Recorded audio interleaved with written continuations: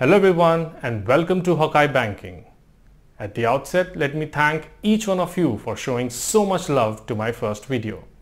In fact, the main aim of this YouTube channel is to give you a Hawkeye view of latest burning issues in banking and at the same time simplify it with the help of practical examples to understand them better. I will try to put up one video every week so that we don't miss out on important developments in banking.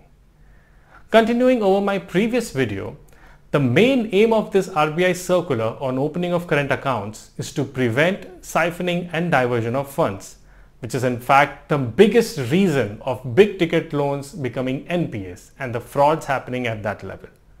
So now with this circular, RBI says that banks can monitor these accounts very closely and minutely if the current accounts are not allowed if already a cash credit account is operational. Now today we will touch upon three main areas.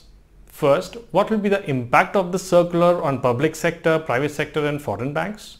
Who is going to benefit out of these three? Secondly, we will see if there are any loopholes or gaps in the circular. And thirdly, this circular talks about one previous circular dated 5th December 2018. Now that circular actually referred to all those accounts which were having working capital facility of more than 150 crores. So what was that? Well, we will find out all this and more in today's video. It is completely free to subscribe, so go ahead and click on subscribe to receive all latest videos and press the bell icon to get instant notifications on your mobile. Alright, now let us see the impact of latest RBI guidelines on different banks.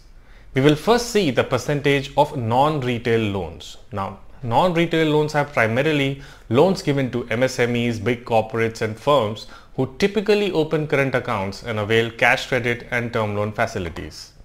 As you can see, more financing is done by public sector banks.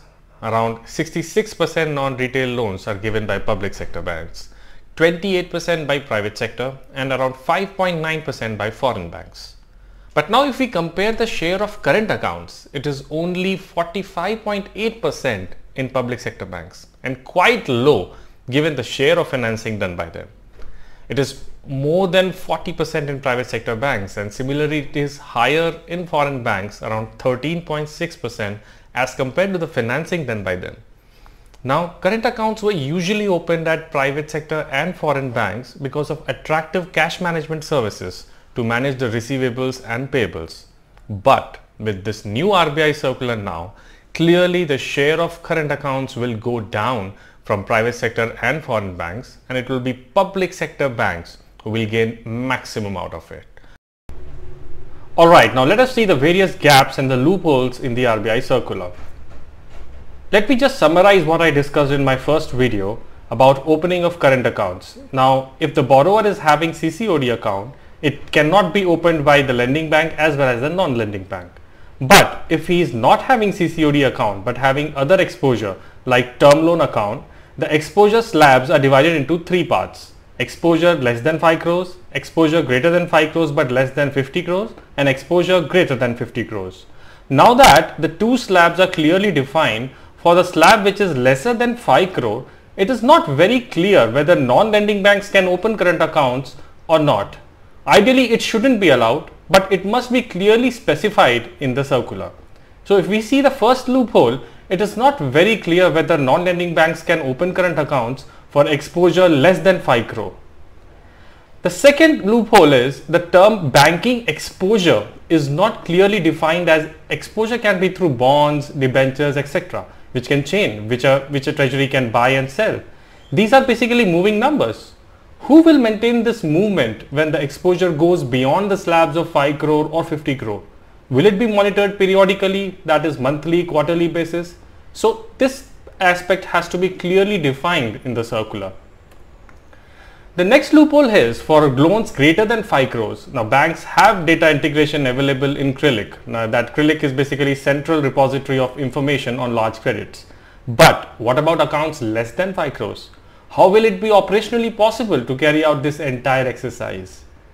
That is not clearly defined in the circular. Coming to banks, now will there be any kind of penalty to banks if the guidelines are not adhered to? they have mentioned that within 3 months of the date of the circular, that is 3 months from 6th August, the guidelines should be in implementation. But what if the banks are not able to comply? Will there be any penalty to the banks? What about customers not willing to transfer their accounts due to better cash management services that they get at other banks? Will there be any penalty to such customers for not closing or shifting accounts as per the RBI circular? Now, one more loophole is banks which are having lesser exposure, and mostly it is private and foreign banks in most of the cases, will they be willing to provide any cash credit on term loan facility to low rated borrowers so that they retain their current accounts? Will they be willing? I don't think that will actually happen.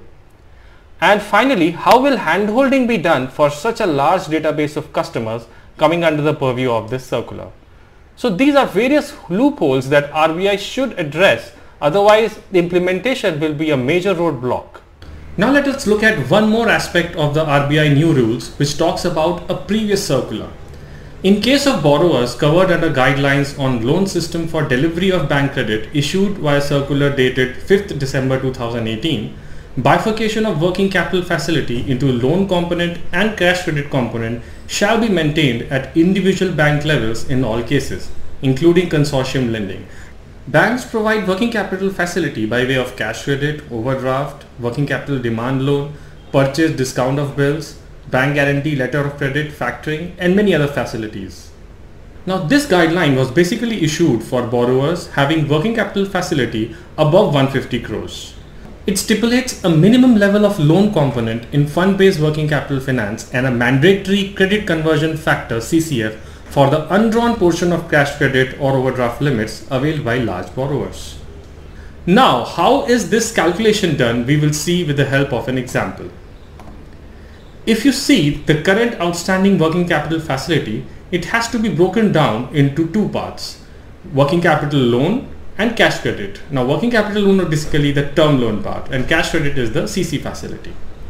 Now as per the circular, 40% of sanctioned aggregate fund-based working capital limit should be working capital loan component, and in fact it was 60% with effect from 1st July 2019. Now let us try to understand this with the help of an example. As per the circular, the outstanding loan component, that is working capital loan WCL, must be equal to at least 40% of the sanctioned fund-based working capital limit, including ad hoc limits and TODs. So when we are calculating this, the ad hoc and TOD limit should be added. Now we have to bifurcate current outstanding working capital facility into working capital loan and cash credit facility. Now when we are calculating this, we have to see what are the components that we have to add and what are the components that we have to exclude from this calculation. So TOD and ad hoc limit has to be added.